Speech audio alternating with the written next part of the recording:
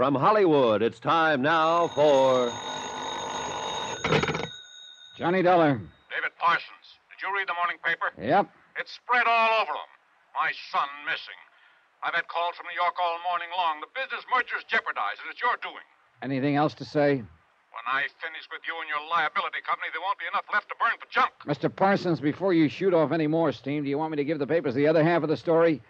The one about you arranging for people to impersonate your son and his wife?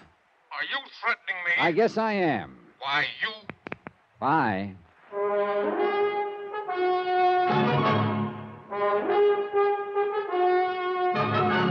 Tonight and every weekday night, Bob Bailey in the transcribed adventures of the man with the action-packed expense account, America's fabulous freelance insurance investigator. Yours truly, Johnny Dollar.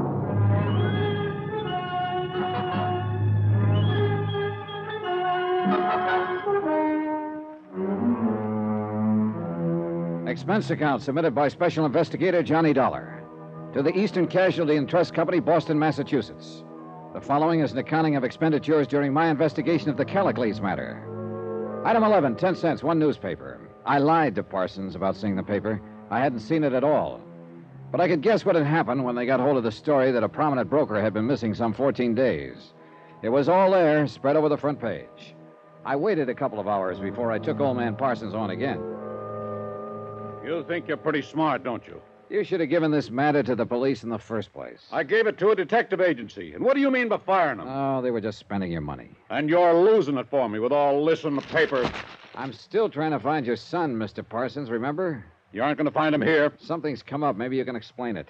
The DA's office impounded the books yesterday. $5,000 was withdrawn from your son's personal account. What do I have to explain about that? Wait. It was taken out the morning he disappeared. Do you have any idea why he'd withdraw a sum of money that size? No. Do you? Sure. Somebody could have been standing in back of him with a gun, threatening to blow his head off. He might have had a date to go to a wedding and needed some tip money. What can you add? You're getting mad, Dollar. Go find your answers someplace else. You don't care if he's ever located, do you? Dollar, let me tell you something. My son means that to me. No more. He's never had brains enough or energy enough to do anything by himself. I do everything, always have. The only reason I want him back is to effect the merger with Little and Tennyson. You knew that right away. I suppose so. I just wanted to hear it said to believe it. Well, now you've heard me say it. You know, one reason why I always run the show, Dollar. My face never looks like yours over anything. I got out of there fast. I went downtown with a tall policeman named Jerry Engel to interview a bank teller.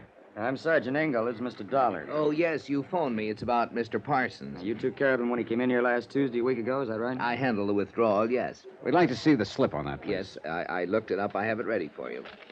Have you known Mr. Parsons very long? Well, I don't know him well, really. Look at this picture. This man is the same who signed the withdrawal slip last Tuesday morning?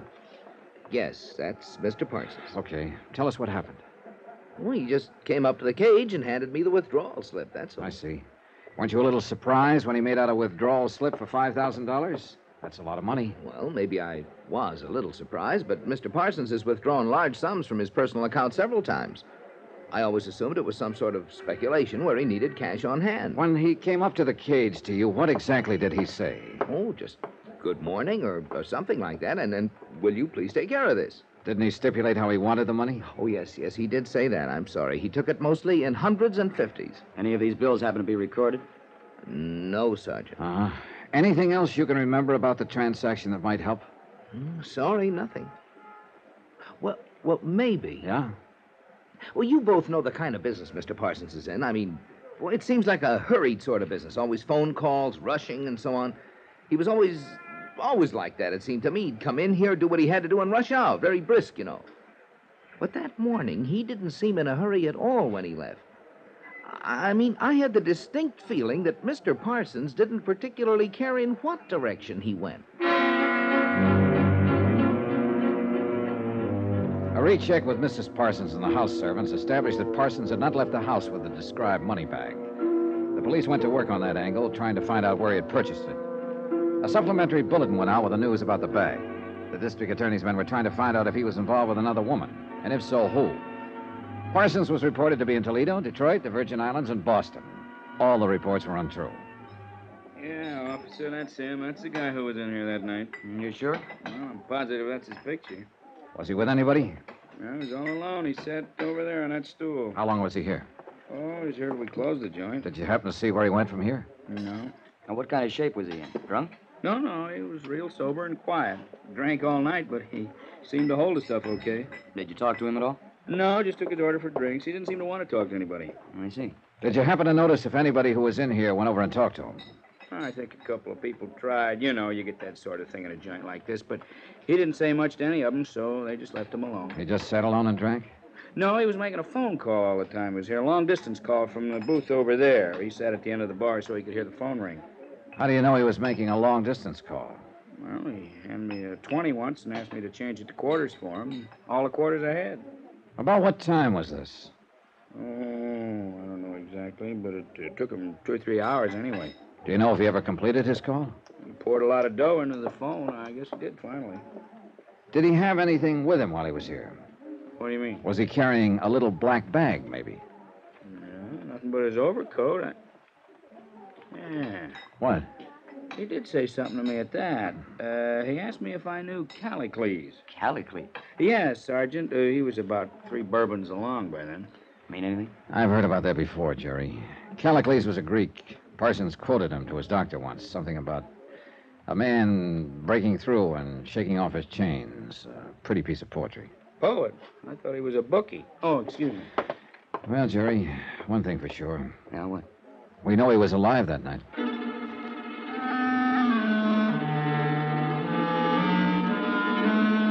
Jerry Engel started a check with the telephone company.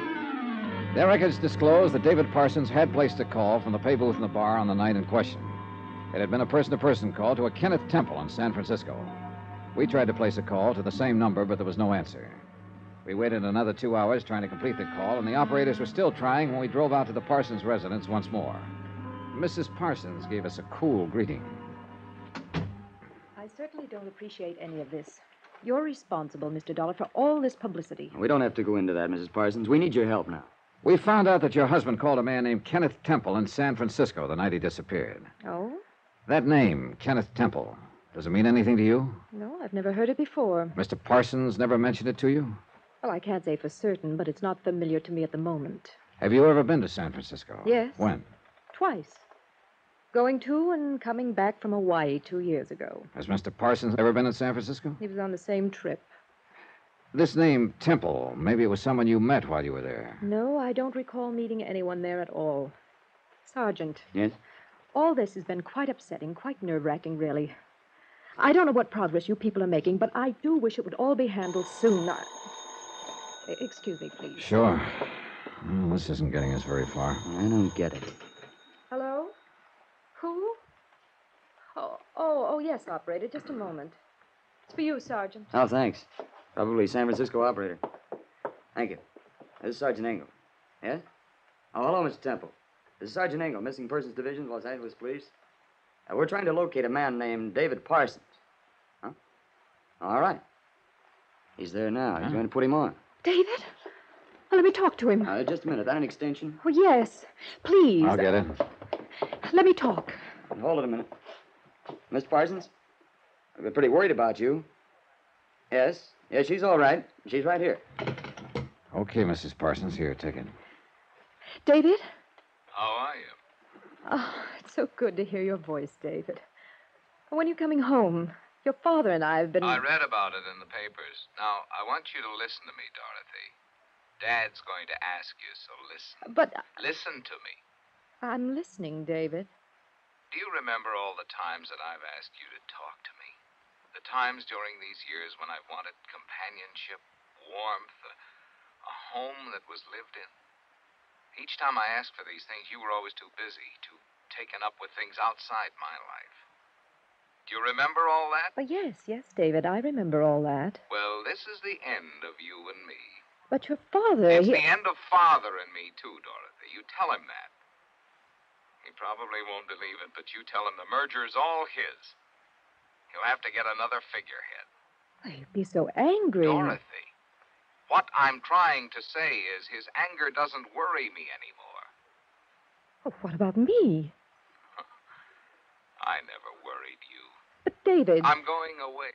A long sea voyage with Temple. You don't remember him, but he was a sailor I used to talk to aboard ship when we went to Hawaii. He has a boat now. I'm shipping on it. Well, when will you be back? I won't be back. David. Now, will you put that police officer on? Hello, Mr. Parsons. Who's that? My name's Johnny Dollar. I've been trying to find you for 2 weeks. I'm an insurance investigator. Oh. I found out quite a lot about you. I want to make sure I'm talking to the right man. I won't answer a lot of questions. Just one. It's not even a question. Callicles. Oh. Mean anything? I don't know who you are. I didn't even get your name, but you did find out. If there were a man who had sufficient force, he would shake off and break through and escape from all this. He would trample underfoot all our formulas and spells and charms, and all our laws which are against nature. The slave would rise in rebellion and be lord over us. So far as the police were concerned, there was nothing more to do. So far as the insurance company's concerned, we'll have to sit on a $100,000 bond and hope that David Parsons will return to his life in Los Angeles when he gets whatever it is out of his system. Expense account total, $1,100.59. Remarks? Just Mrs. Parsons, to me. She asked why he never talked about this to her. I told her he did. No one ever listened. She didn't understand that either. Yours truly, Johnny Dollar.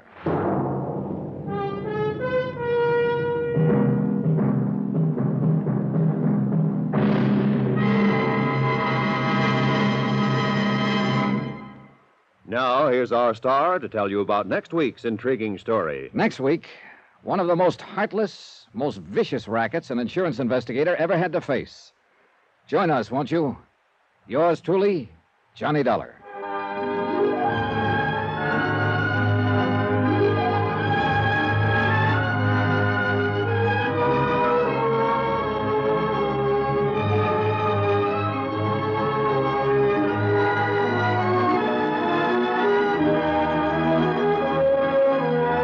Yours truly, Johnny Dollar, starring Bob Bailey, is transcribed in Hollywood. Written by John Dawson, it is produced and directed by Jack Johnstone. Heard in this week's cast were Virginia Gregg, Harry Bartell, Lillian Baeff, Will Wright, Gene Bates, Carlton Young, Lawrence Dobkin, Bert Holland, Marvin Miller, and Herb Vigran. Musical supervision by Amerigo Marino. Be sure to join us on Monday night, same time and station, for another exciting story of yours truly, Johnny Dollar. Roy Rowan speaking.